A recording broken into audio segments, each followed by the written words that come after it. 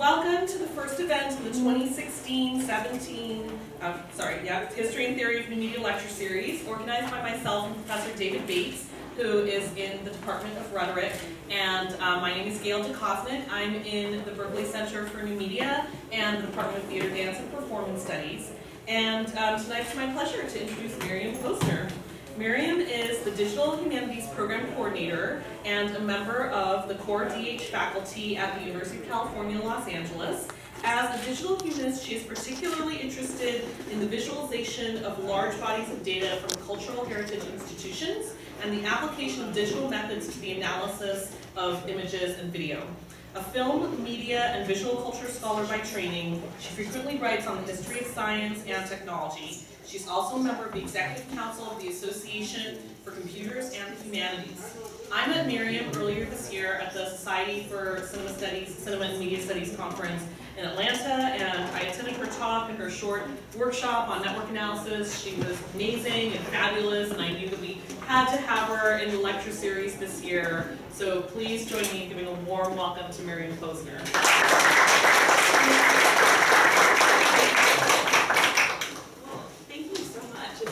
It's so great to be here. It's really exciting for me. I did not go to Berkeley, but my parents did, and my grandparents did, my sister did, and my aunts and uncles did. So I really feel like I have a connection here. And so let me just give us some information. So how many of you were in the class earlier today? Okay, so a good number of you were. Some of this material is going to be repetitive for you guys, but hopefully it'll be another opportunity for it to kind of sink in if it's already.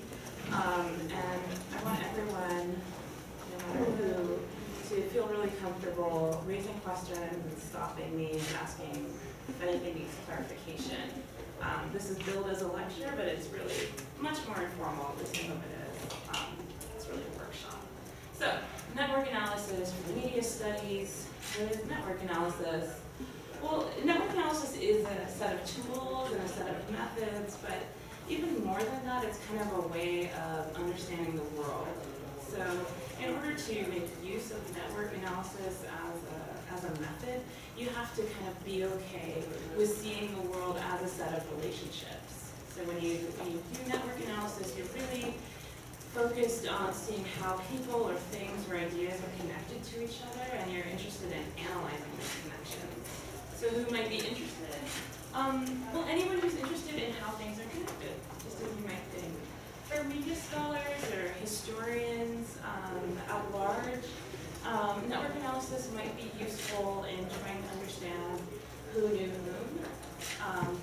For example, did two printers know each other during a certain period? How might they have connected? Might someone have mediated that connection? That's the kind of thing network analysis is used to do. How might ideas or formal motifs have traveled? In film, this can be really useful. Like, when did the shot reverse shot convention get established? Well, we can figure out who we think first used it, and then try to figure out how that formal motif might have traveled across a community of filmmakers over time. Surfacing under-scrutinized, under-recognized figures in history. I have a colleague who works in women's history who was interested in studying a particular women's movement. She very carefully kind of plotted out all the players in that network and discovered that the secretary who sort of handled correspondence for this group of women played a really important and under-recognized role because she was the one who decided whether correspondence was going to travel from group to group. So it's a great way of surfacing some underrepresented people. Does a certain community have unusual or unexpected properties? And so by that I mean you can use network analysis to compare two different groups. So say you have this group of people, and you analyze their connections as evidence, say, by Facebook friendships. You can compare them to another lecture and look at their connections as evidence by Facebook friendships and say, oh, this group is denser than the other one, meaning that people are more deeply connected, or this group is more sparsely connected. And once you have built up enough examples, you can begin to make surmises about the nature of these different networks. Let me just pause there. Questions? Angry interjections? Personal questions? Riddles? Yes. How have you and your use of networks dealt with like mobility, social mobility, and change over time in terms of who a hub is or central nodes? That's a really good question. Most of the off-the-shelf tools for network analysis are not great at handling change over time. Much as I wish they were, because I often want to see that.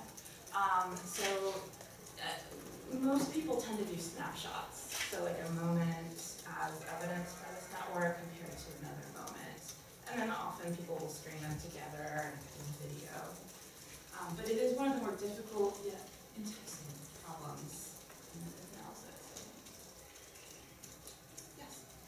Is there any way to check your network analysis, or do you just like produce it and then start interpreting from it? What do you mean by check?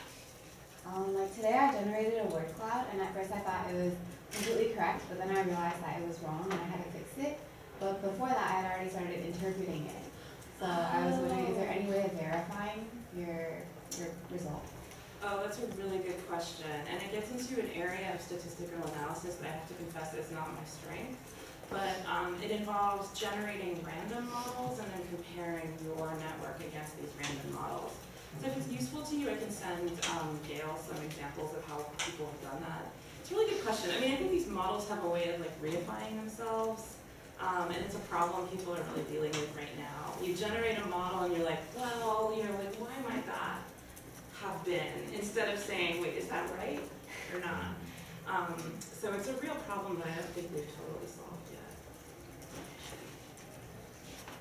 All right, so various reasons one might use network analysis, mostly if one is interested in relationships. I wanted to give you an example of how I used network analysis by using the example of a specific community of people, and these are people who performed as actors in the films of Oscar Micheaux. Has anyone here seen an Oscar Micheaux film? You have. Anyone else? Oh, you guys should watch them because they're really neat. This is just a clip from Within Our Gates from 1920. That's Evelyn Freer there, and I think that's Maurice Chanel, the male actor. Oscar Micheaux was what's known as a race filmmaker, meaning that he made films designed for African American audiences during the early part of the 20th century. And as I was, reading about Oscar Micheaux and thinking about his films, I read an article by Evelyn Freer's daughter discussing the ways in which the actors were all deeply connected to each other. She talked about the fact that a lot of actors came out of the same stage theatrical companies and went on to work in Oscar Micheaux films and formed these kind of film companies. So I thought, well, that's a nice little self-contained community. Perhaps I'll try building a network out of that. And this is how I did it. It's not too hard.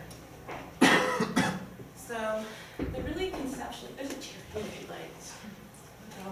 The really conceptually challenging part of making a network, the first challenging part, I should say, is this problem of creating what's called an edge list, meaning creating the basic entities that are going to form the network itself. And the problem that we were all kind of struggling with together during class today is the fact that you can only have at most really two kinds of things.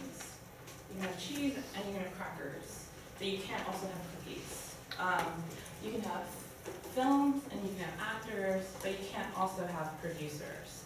So you need to find a way to boil all the diversity and variety in the world into just two kinds of things. And that's where networks get really tricky. And in order to build a network, you have to kind of be okay with this terrible injustice that you're doing to all the variety that exists in the world. I'm going to stop there just so that it's clear what's happening here. Questions? So I have two things. You can see how I did it. It's really simple. I just used Excel and created one column called films, one column called actors. Everybody who showed up in a film got listed side by side with the film they appeared in. So once I have a list like that, I can start drawing it out in a certain way. So I'll start with the film The Homesteader. Well, I know from my list that certain people appeared in The Homesteader. And I denote that using these lines, which are called edges. So the entities are often called nodes, and the lines are edges. And this is simple enough. You can see that those lines show a relationship to the film. And in this case, the relationship is that they appeared in the film. Meanwhile, I also know that on my list is included the film Within Our Gates. And Evelyn Creer appeared in both The Homesteader and Within Our Gates. So here's a way of just making it clear that she's sort of a connecting line in between these two films. So suddenly, a relationship that wasn't clear at first glance in a table becomes much more clear as a diagram. And then the software packages that you plug an EdgeList into, an EdgeList, again, is this spreadsheet. No more complicated than that. The software package that you plug the EdgeList into just does the same thing, but at a bigger scale. So here you can see all of Oscar Michaud's films are here. All of the actors are here too. The more edges, the more lines connect into a film, the larger that node becomes. The same with an actor. The larger the node becomes, the more connections an actor has. And they're different colors, green for the film, pink for the actor. So certain things become clearer once they're documented in this way. It's more clear kind of which films have a lot of different actors. It becomes more clear that Evelyn Creer appeared in a lot of films.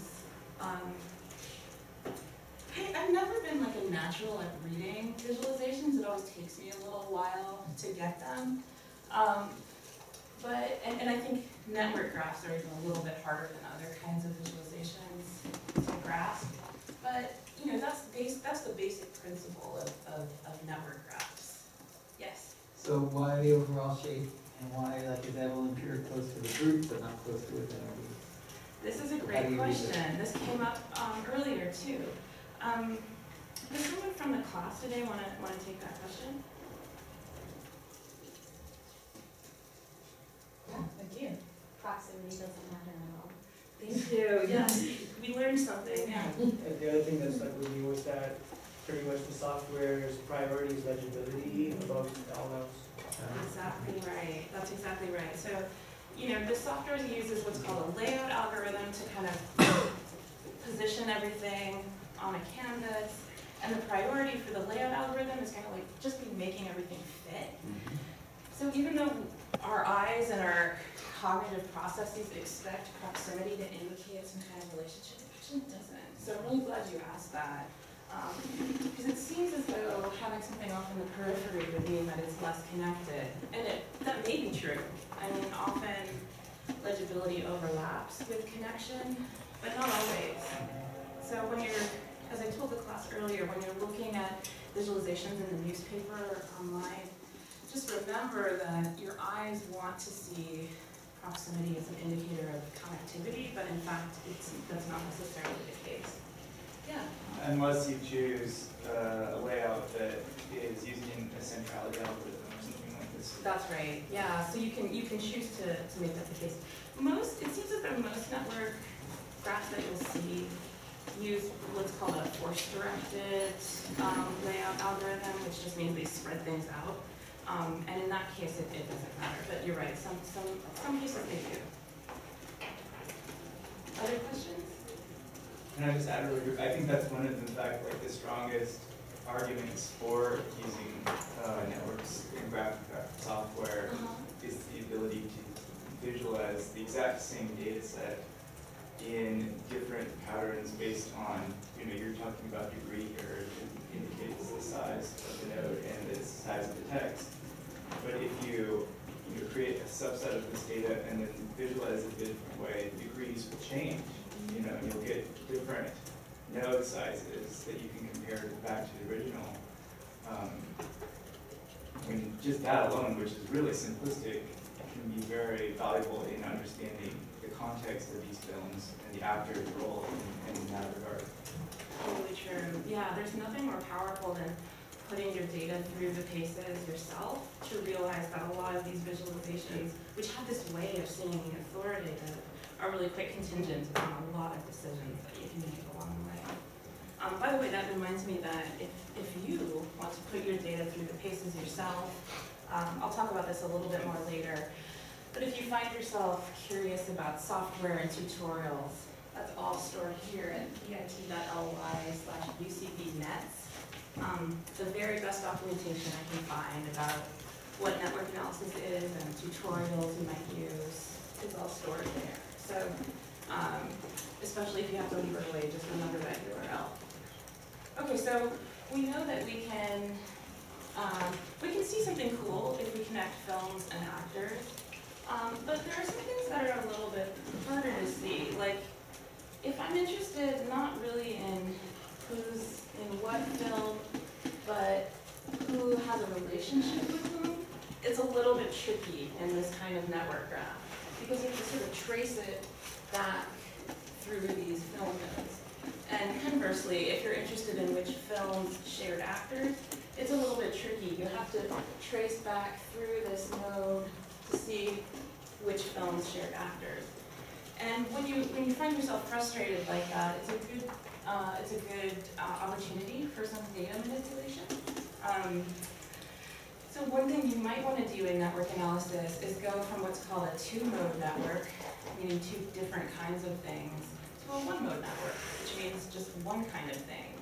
So even though you've already brutalized the contingency and variety of the world, you have to take it one step further and boil it down even more. So if this is my example, you'll see that this edge list here, this is pretty familiar to you probably. It's films and actors. But I'm really curious to see which films shared actors, not so much both sides of the coin. So I'm going to take Evelyn Creer and use her as my connection because she, remember, appeared in both of these films. So my edge list goes from this to this, the homes that are and within our gates shared an actor. And that's their, that composes a dyad.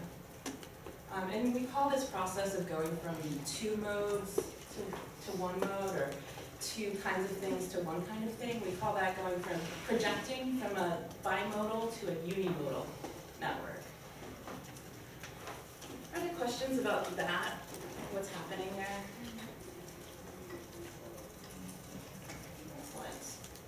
So now that we have a unimodal network, we can do some kind of cool things.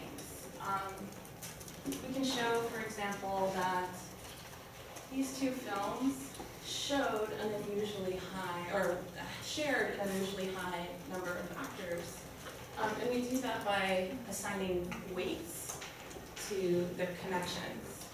So if a film shared 10 actors, it has a weight of 10, while if a film only shared one actor, it has a weight of 1. And just by tweaking some little software options, we can turn up the volume on that edge to make it more apparent that these actors, or that these films shared actors. We can also, as you might have anticipated already, go the other direction and show which actors co-appeared in films. And by projecting my network in this direction, I was able to show, or at least suggest, that a couple of actors are sort of interesting to me. A.B. de Compier here and Evelyn Creer both seem to have this important connection function, that they both seem to connect different communities of actors. And so, as you know, as a careful scholar, I'm probably not going to use this as definitive proof of anything, but it might suggest some possibilities for me that I should really look into what these actors were doing that they seem to bridge lots of communities. I could also look at who appeared together at least twice, and that was the criterion I used for these red edges here. And by looking at actors this way, I surmised that in fact there were two sort of clusters of actors who tended to appear together, one before 1927 and one after 1927, which I actually didn't know, and doesn't really appear in the literature. But you know, just thinking about it, I mean, 1927 is the introduction of sound film, so I wonder if that might have had something to do with the evolution of acting companies. So it suggests for me just a new direction I might take my research. Yeah, so that's one of the ways in which I've used network analysis in my own work. I had a lot of fun doing this, and I had so much fun just thinking about race film networks that my students and I, over the course of the quarter, assembled a race film database. So not just Oscar Michaud's films, but all race films prior to 1930. And we built basically the same diagram, but on a much larger scale, and made it, you know, searchable on the web as well. So this is just a tool for exploring who was connected to whom. It allows you to zoom in on one actor in particular, Evelyn Preer, and then to see how she's connected to other actors. It's not particularly scientific in any way, but it's an exploratory tool and allows you to kind of suggest some options. Any questions about that or how we got from one to the other? Yeah. Can you tell us a bit more about the platform you were using? Totally, yeah. So, as I'll explain a little bit later, there are various tools you can use for network analysis. Everything from Google Fusion Tables to R or Python. I've gotten to this point in my own work where I sort of switch back among different tools. So this particular network graph was constructed with, I think, Gephi, and then R, and then a JavaScript library called D3. So there was a little bit of custom programming involved in something like this. It's still possible though to create dynamic, interactive web-based network diagrams without custom programming. It just doesn't look exactly the way you want. All right, cool. So, I didn't even use that. Yeah, please. So he asked about time, and you had 327 and after, so did you just launch your data manually to do two different graphs to see that? Or were you able to manage time? To show pre-1927? Oh, that was just something I realized after I had made the graph. So date wasn't even a factor when I was building this graph, but when I boiled it down to these two communities and looked at them more closely, I realized that these actors appeared in films before 1927 and these appeared in films after 1927. So it wasn't an attribute of the data, although it could have been actually an attribute of the data. It just wasn't something I thought to record. So those diagrams aren't actual? I mean, you didn't have to break your data set into two and do two different. I just extracted them from this diagram. So I said, show me only those actors that have multiple edges, that have high edge weights, basically. And these were what surfaced. Thank you for that, yeah.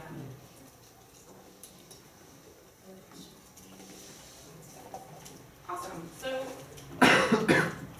one thing that's important to know is that we love network diagrams, we love looking at them, we love splashing them on the covers of books and stuff, but their legibility kind of is very limited after a certain number of nodes. Like once you get past like 100 or so, it's really hard to understand what a network diagram is showing you. And that's why like serious network scientists will often get rid of the visualizations altogether in favor of some other kind of measures of networks. Like they'll measure density they'll compare density and chart that rather than charting the two networks in the typical way. So it's important to know that. At the same time, my experience with humanists and humanities-inflected social scientists has been that network diagrams are very attractive as an exploratory tool rather than kind of measures in and of themselves. And so even if their legibility is not all that one might hope, I find that humanists like that capability to see visually how things are connected. All right, so just a little bit about terminology, and then we'll make you participate a little bit. That whole network thing, the blob of nodes and edges, is called a graph. So often computer scientists will just refer to a graph, and you're like, what kind of graph? And that's what they mean. They mean a network graph, so it can be a little bit confusing. As you recall, these circles are often called nodes or vertices, and these lines are edges. Just some vocabulary. And these nodes and edges, or these edges, can be directed or undirected. So maybe I really like IKEA, but she does not like me. In that case, our relationship is not reciprocal. So I have a line going one way towards IKEA. On the other hand, if we really like each other, then it's a reciprocal relationship and undirected. So Twitter is an example of a directed network, because you can follow someone and they don't have to follow you back. But Facebook is undirected, because if you're friends with someone, they have to be friends with you. That's how it works. Unless you're a PhD. Anyway. So directed networks go in one direction or the other. I am the mother of my child. Our relationship is directed. She cannot be my mother. They can also be weighted. So if I really, really, really love Claudia, then our relationship has a 10. If I only kind of like Marcelo, our relationship is like a 1. That's not true. I love everyone. So we don't need to weight our relationship. A path is what you call it when you're counting how to get from one node to another. And that can be useful if you're trying to figure out like how an idea might have traveled using a path as a region. A pivotal node kind of controls communication among different nodes. So you might be interested in figuring out who the pivotal node is between two players in a network, because we're very curious about who wielded communicative power. You can break networks up into components, which is what I did with the Oscar Michaud network graph earlier, and look at them kind of as a smaller subset of a larger graph. And as we sort of hinted, you can use different measures of what's called centrality to figure out how important a particular node is. So centrality is a really important concept in network analysis, and also kind of confusing, because if centrality is a proxy for importance, there are many different ways a node can be important. For example, degree centrality just measures the wrong number of edges that intersect with a node. For example, Evelyn Creer was in like 40 degrees. She has a degree centrality of 40. So this node has a degree centrality of 3. This one has a degree centrality of 2. That one has a degree centrality of 2. So degree centrality can tell you something, but it can't necessarily tell you everything. Like, I love joining clubs. I join clubs all day long. I love to join clubs. I join every club on campus. So I have really high degree centrality. But am I really the person you want to talk to if you want a message relayed to every club on campus? Maybe not, because even though I have a lot of connections to a lot of different clubs, I'm not necessarily someone anyone cares about. Maybe I just like joining clubs. So degree centrality is one kind of centrality, but not the only kind of centrality. And so in this mandatory role play, I want to talk a little bit more about different measures of importance within the network graph. So I need maybe 7 volunteers.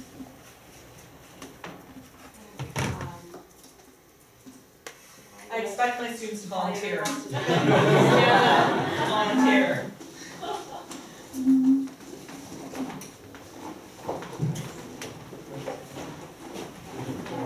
Oh, these are the real heroes. Real heroes. Thank you. Okay, so how many people are there? 1, 2, 3, 4, 5. Okay, perfect. All right, so so we're gonna connect people together and form a network. And I bought my materials at Daiso today, and they have these little cool decorations. So I need you to be a beautiful. So you're going to be a club, and you're also going to be a club. So you have to wear this to distinguish yourself. Okay. So these are the other technical tools that I need. So you are a member of her club. So you hold that. And you are a member of her club. And you are a member. Oh, sorry. Her club.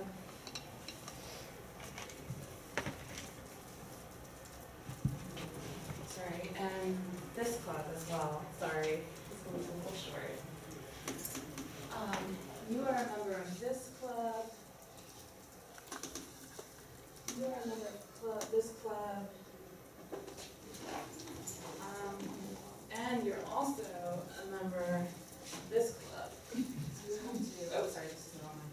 So sorry, what is your name? Gingy. Gingy, sorry. And you're Gingy and Vivian. Okay, so if we had to describe this network, what are some options? It's festive, indeed, yes. Two-mode network. It's a two-mode network, right? There are two kinds of things here. Now, what is your degree centrality? 1, exactly. Jenny, what is your degree centrality? 4. And yours? I think 3. Does anyone have higher than 4? So Jenny has the highest degree centrality. Yes, I see that. Who's the most important person here? Would it be Jeannie, because you're the club? She might be the most important. Yeah, so she has the highest degree centrality, so that's very important indeed. All right, well, I'm kind of tired of looking at a 2-mode network, so now I want to see a 1-mode network. So, okay, this is going to be hard, but I think we can handle it. So I need you. We'll tie this here.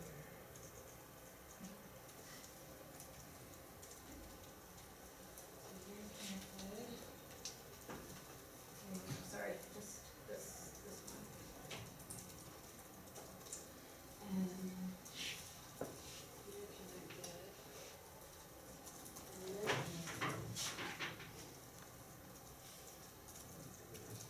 Okay, who else was in Jeannie's club? You were. So you're connected. And then you all are connected. So you can step out.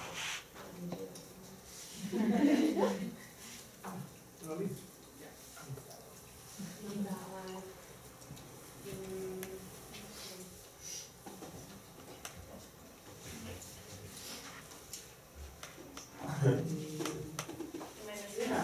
This may not be perfect, but the idea basically is that we go from, okay, are you guys connected? You're only in one. So actually, Should I put it in? This one? Yeah. Yeah. okay, good. Now we go. Wait, I'm still, yeah, the marking. Oh, I'm sorry. There it is. There you go. There you go. Nice. Yeah. Yeah. Okay. So we went from a two-mode network to a one-mode network. Thank you very much. So now that we have a one-mode network, we can actually do some more sophisticated analysis. So we can start with degree centrality. What's your degree centrality? Two people. What's your degree centrality? You're 4, so you have higher degree centrality. I think it should be a 4. I think there should be one there. And you have a degree centrality 2-ish. This is a new science. Not in reality. In reality, network analysis is a perfect science. Then they should also be connected. Connects all three For some reason. Okay. So we can do degree centrality. That's an important measure of centrality. But we can also do other measures of centrality, like eigenvector centrality. Does anyone know what that is? Just off the bat. Eigenvector centrality. You should memorize that so you can sound smart. Eigenvector centrality takes as its premise the idea that an important person won't just have a lot of connections herself, but she'll also be connected to other people who have a lot of connections.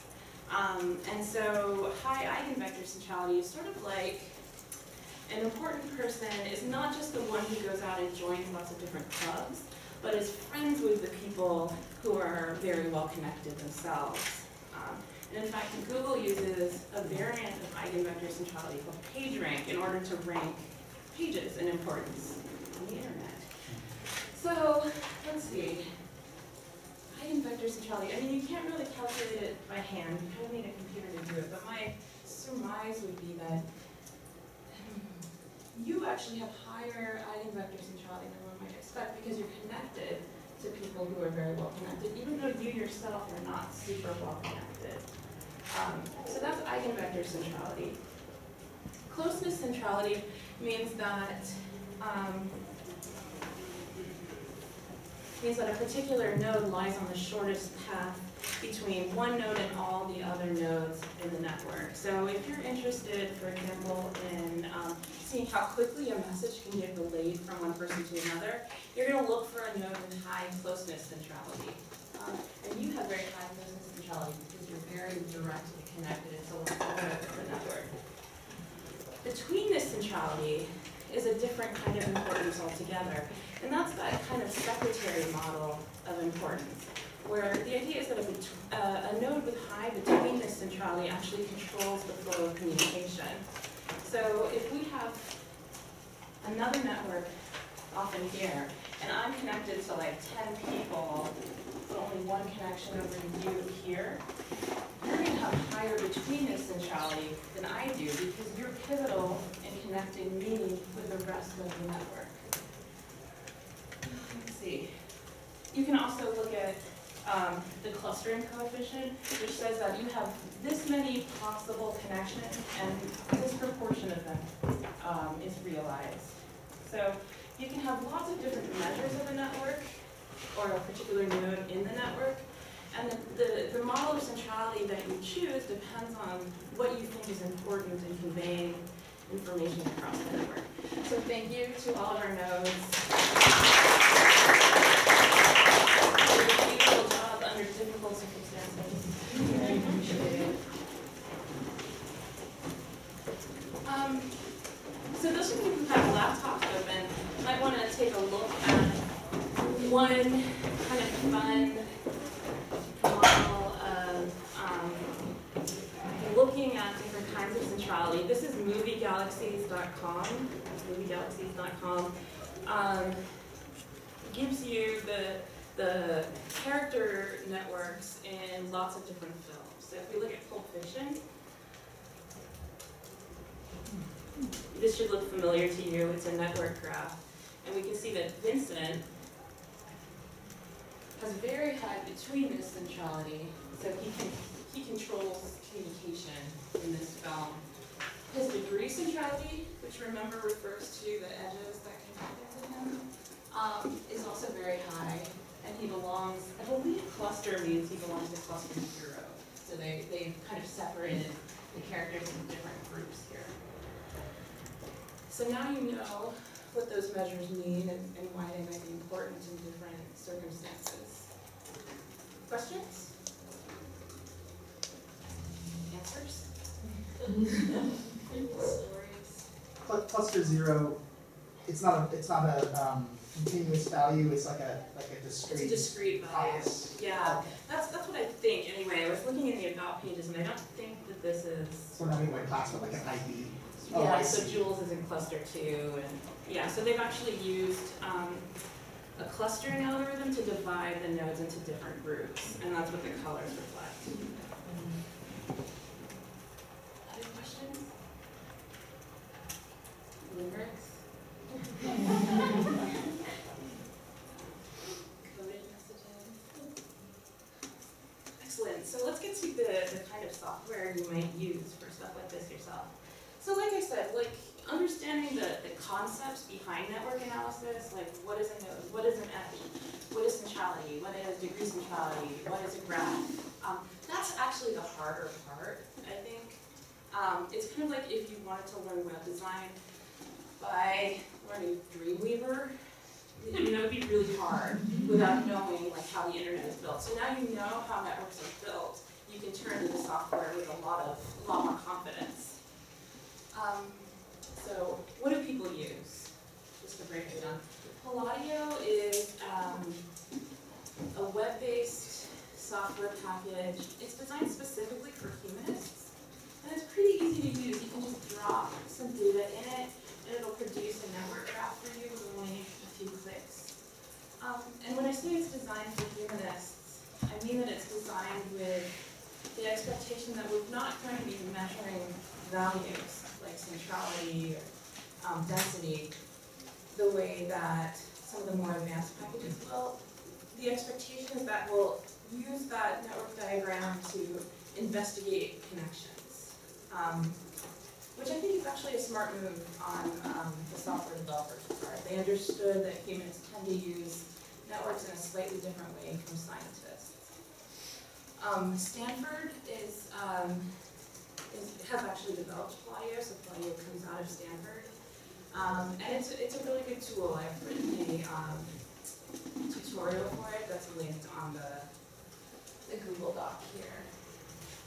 Google Fusion Tables is another good option. One limitation of Palladio is that you can't embed an interactive visualization on a website. But Google Fusion Tables does allow you to do that. It has some limitations as well. I think you're limited to like 200 nodes, and you can't control parameters the way you can with more sophisticated packages. You're kind of stuck with the colors they give you, and you can't run complex queries on it. You can't really measure density or anything like that. But you can take some basic data, plug it in real quick, and get a network diagram that you can paste on your WordPress blog, for example. So that's a really fun one. NodeXL is really good if what you're interested in is social media, and specifically like Twitter hashtags. It's actually an extension for Excel, so it's not a standalone piece of software. You need to be using a PC. That's a barrier on college campuses. But once you've got it running on your PC, it's a very quick setup, and it'll allow you to compare many different social networks at once. Its documentation is really good. The team is really responsive if you have questions. So getting into the packages that network scientists use more frequently, Gephi is designed for people who are dealing with large networks, has a large universe of plugins you can use, including like a geolocation plugin, so you can show where people are located on a map, or different measures. If the measure of a network you want doesn't come built in on Gephi, there's almost certainly a plugin for it. The limitation with Gephi, I find, is that it's not super stable, especially on Macs. I find that it crashes more often than I would like, and Yeah, I don't know. I mean, Gephi's good. A lot of people use Gephi. I tend to prefer Cytoscape these days, which is very similar to Gephi. Both of these, I should say, are free and cross-platform. Cytoscape also has a large universal plugin. I find that it's a little bit more stable than Gephi and that the user interface is a little less clunky. And I've written a ridiculously extensive tutorial for Cytoscape, which is again available on this website.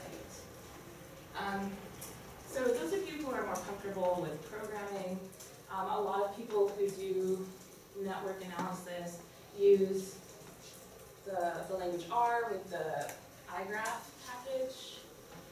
If you're more comfortable on Python, the NetworkX package is really popular. And then D3, the JavaScript library, can't really analyze a network for you, but if you want to put it on the web, D3 is a pretty common software package for web-based visualization. So I think that might be all I have, unless I'm mistaken. No, it is. So I'm happy to take your questions and whatever I can tell you that might be helpful. So there must be a standard format for storing and exporting network data into D3, for example. Oh. How does, it's not a CSV, because it's a Different tree. things like different formats. D3 likes JSON. You know, R of course can handle data in many different kinds of constructs. Gephi takes networks as like a special Gephi file. But yeah, I mean, I think JSON and CSV are probably the most common file formats I see for edge lists.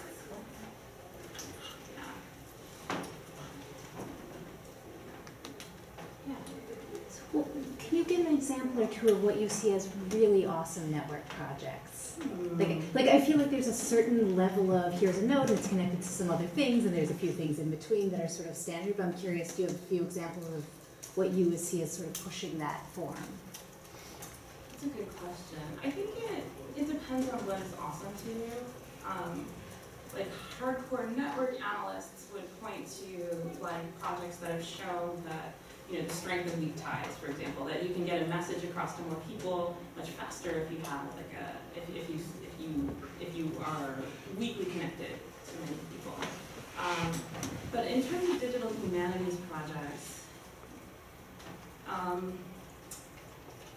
I think people are still deciding what they think makes a good network analysis project for digital humanities, but there are a few that are worth looking at. 6 Degrees of Francis Bacon is actually a pretty advanced project, despite the name. Yeah. And so this sort of takes everyone in Bacon world and connects them all together. And so by clicking on an individual node, you not only can see how a person is connected, but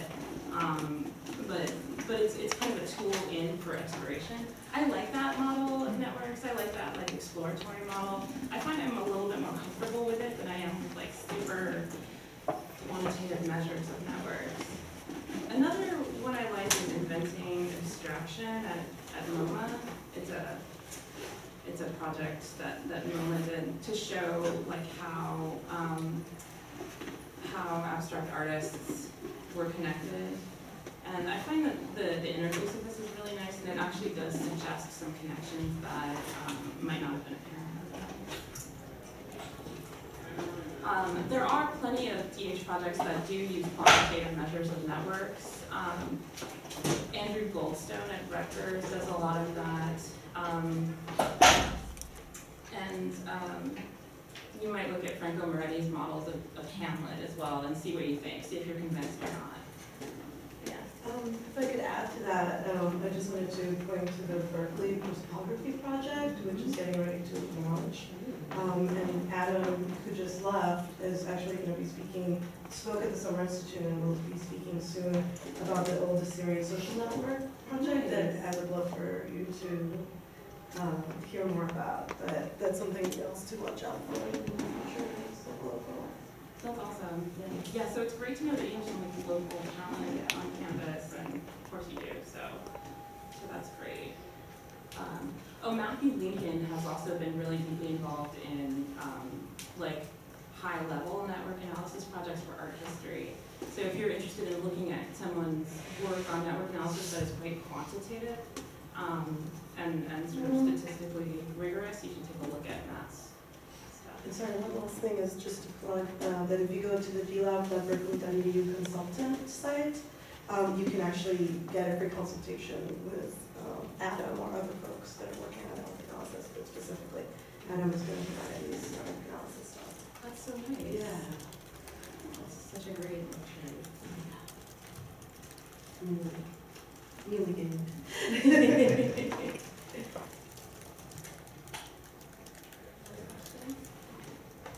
What do you think the future is going to be? Like, do you see any trends or tendencies for the way that this is going to be used in years to come? Oh, network analysis? Well, that's a really good question. I mean, I think it depends on whether you're talking about network analysis, you know, In the DH. as a discipline, yeah, or network analysis for DH. And I think they're two separate things, and that realization is becoming, I think, more clear, that the measures that are convincing to network scientists are not necessarily the same ones that are interesting or convincing to humanists. And so I tend to look to the kind of work that Palladio is doing.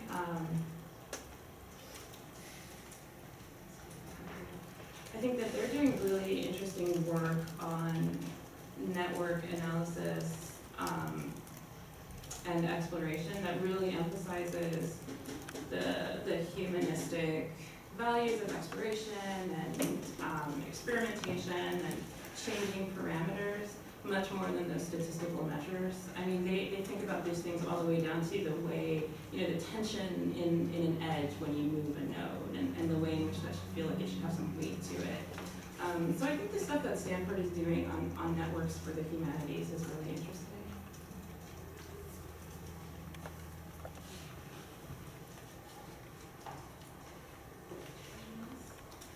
Did you want to show your graph of the Larry Oh, project? sure, I'd be happy to. So this is a project that I've been working on lately. I have a collaborator at UCLA, his name is Michelle O'Reilly, she's in gender studies.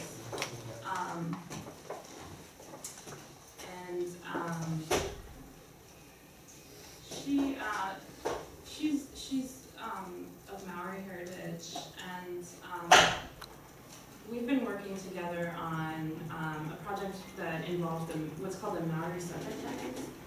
So you probably are familiar with the Library of Congress subject headings, and we use them here in the United States to classify objects, and it turns out they use them in most parts of the world to classify objects, including New Zealand. But Maori people in New Zealand found that what made sense for Library of Congress subject headings didn't necessarily make sense for Maori cultural heritage objects, that they felt that these were, that the subject headings that Library of Congress propagated couldn't adequately express where Maori objects lay in knowledge structure. Just to give an example,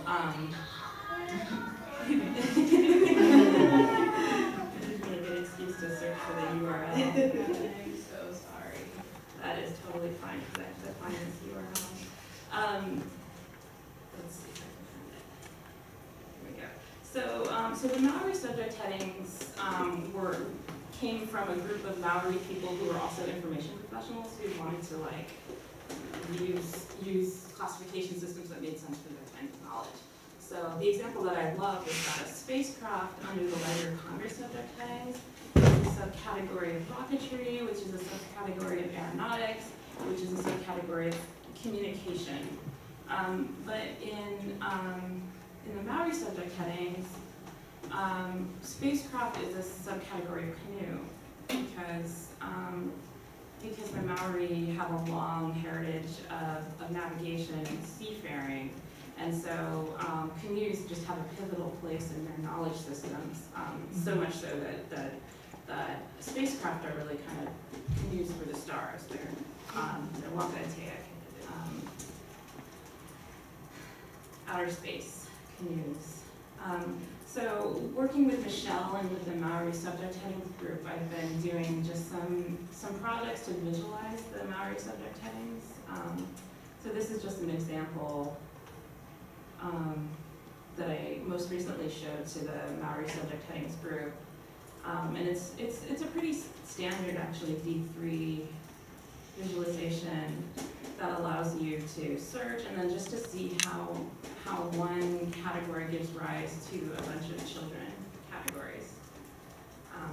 So it is a network, and yeah, we've been talking a lot about like ways.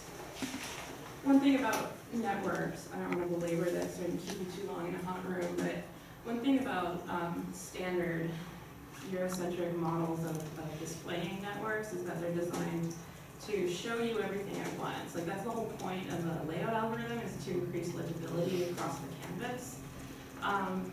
But Maori knowledge doesn't necessarily work that way. Like you're not supposed to see everything all at once. It's much more like you have a little bit of knowledge and you talk to the next person, and when that person thinks that you're ready to receive that knowledge, she'll pass it on to you. Whereas kind of in the Western imperial system, like you stand on one planet and you look at all of the other planets. And if you think about it, all the conventions of network analysis are designed to give you that impression that you have like a global view.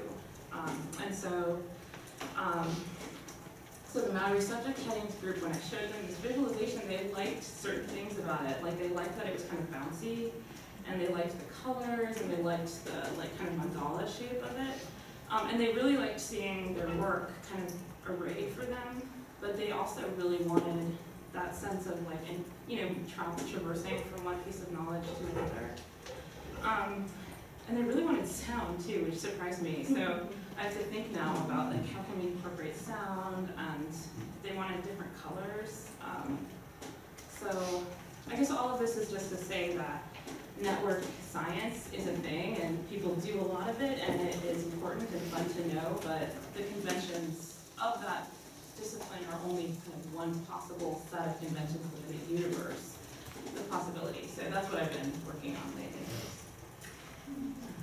Just the kind of design feedback you got from the group makes me think of that network analysis is a new mode of representation that's going to become more and more important to read as representation, and that people wanting different features of representation in a network that represents their group, is sort of the way that we think of like visual analysis of film as sort of like, we'll look at how many actors of color there are, how many women, but like in a network analysis, we'll look at different traits, like how many colors and is there sound, or just different sorts of. We'll just be looking for a more abstract set, I think, of like how people in groups are represented. So totally, and I mean, one kind of weird thing about categorizing anything, I guess, is that you can only find what you're looking for, and so it really impresses me the importance of like being so thoughtful about the categories that you use and the conventions that you use to display them. This also makes me think about your work in terms of really pushing boundaries in regards to intersectional analysis and cluster analysis.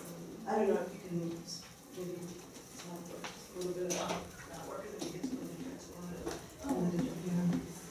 Yeah, I think so. I think DH is a thing, and it's developed, and we've gotten really good at certain things like mapping and network analysis, and so now I think might be a good time to think about not just how we can use tools that we've borrowed from other disciplines to kind of create and suggest possibilities in the humanities, but also thinking about tools that are more appropriate to some of the things that we really care about, like critical race theory or queer studies or fan cultures, so we're really thoughtful about the data structures that we use because we understand, now that we've had some experience with them, that they have a way of redefining themselves, specifically, and especially in visualizations.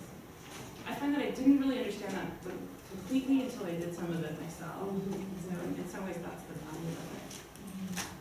Just along those lines, my own project reminds me of a project that German scholar Lars Eckstein is doing, and I'm sure a few other people trying to read, it's like difficult to say in words, like the map. There were Polynesian navigators that helped Captain Cook navigate the oceans, and they had done it, and they passed down the navigation routes through song. And there was a Polynesian navigator that worked with Captain Cook and his team to try to draw a map based on the songs. And that map survives, I suppose, or some version of it. And so people have been trying to read that map because it's unusual. And one thing that, and working with Polynesian navigators today, one thing the team said is the logic's very different. The islands, the land bases, you have to cast a line to and then pull your boat towards it. You have to fish for the land, and you are the moving point. Like the sea is where it is, and that, and you move through the map. Like, you're not moving on the map or something. And so just trying to think about representation and abstraction and logics and culture, and ways of knowing that are, like the ways knowledges are passed down and things. I just think there's so much there's so many networks that could be represented differently or otherwise, or, like whole other logics. Like I think this is really fascinating. I think the moment we're at is really fascinating. Like the levels of abstraction and representation as new media, we've had those moments before. That was like a big part of age of expansion and, colonization. So like, what does it mean now? And I think there's all kinds of issues with it that are so provocative and fascinating and kind of reminiscent of like earlier times too. For sure, yeah. I mean, that is so fascinating to me. It's like, well, why just stick with Cartesian space if right, yeah, exactly. Space that make more sense to people and that really reflect people's experience in the world. Yeah. So yeah, now is a cool opportunity to just think about like, oh, well, there's maps as we know them, and then there are maps as other people know them, and maybe we can think about. And I do think when humanists and artists generate their own tools, the tools themselves will be built differently. That but this is a good. I mean, obviously, my class and other classes and other resources on the campus, and other campuses are like this is that moment when we're trying to train people to have enough of both skill sets to do that kind of work. Yeah, and I love doing it at the UCs too because because the students here are just like, well, first of all, they're awesome and super smart, and they come from everywhere, and I find that my students just take for granted that we will, adopt the things that they care about, like race and gender and ethnicity. Like they take it for granted that should be included in what we do, and it's a really good clarion call for us to be more rigorous about that. Yeah. Okay, well, thank you so much, everybody, for coming.